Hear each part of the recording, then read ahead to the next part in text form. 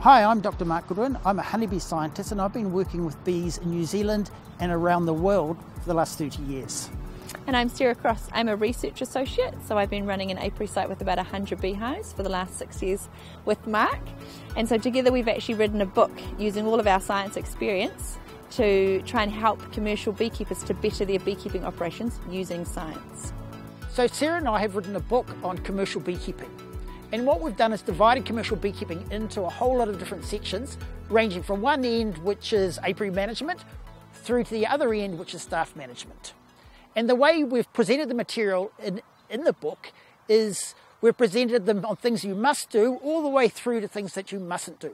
And some examples that we've got in the book, which beekeepers will find really interesting, is requeening, when you should requeen, but also double queening to increase production. And in the book there's also things that beekeepers shouldn't do. Requeening without removing your old queen, and balancing your hives just before the honey flow. And we'll give reasons why you shouldn't be doing that.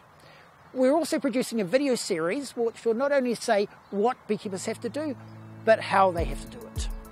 So this book and video are really written for commercial beekeepers to be able to get them to improve their profitability. We're also doing a section for hobbyists, covering the same sort of territory, but dealing with different issues that hobbyists have to commercial beekeepers.